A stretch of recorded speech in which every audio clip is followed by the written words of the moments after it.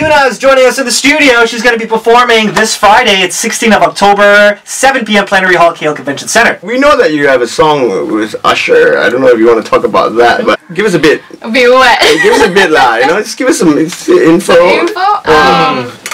Well, I mean, okay, I guess it's safe to say that, yeah, I do have a song with Usher. And I met up with him like about a year ago, and we did not talk about any collaborations and stuff, but when I was recording my my new album, I had this one song and I had an idea like, oh wow, you know, since we're in touch with Usher, do you think, you know, I asked my manager Ben, do you think Usher will be down to, you know, be on this song? And he's like, I don't know, let's try. So we sent it over to him, and then we, you know, didn't hear anything back for like 2 months. And then after that, I think it was Raya. I was back here, and then I got an email from him, and then it was a recorded song of him, like on the song already, like all done, mixed, all done. Wow! So, like me in kampong, right? Yeah. Like, listening to my headphones and my kampong, I'm like, oh my god, I don't know who to share this with.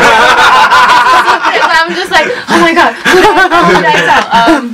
But yeah, it was really cool. So this was but we just had to figure out like some stuff, and I think now it's safe to say like, yeah, he's gonna be on the album. Wow! When's it gonna release?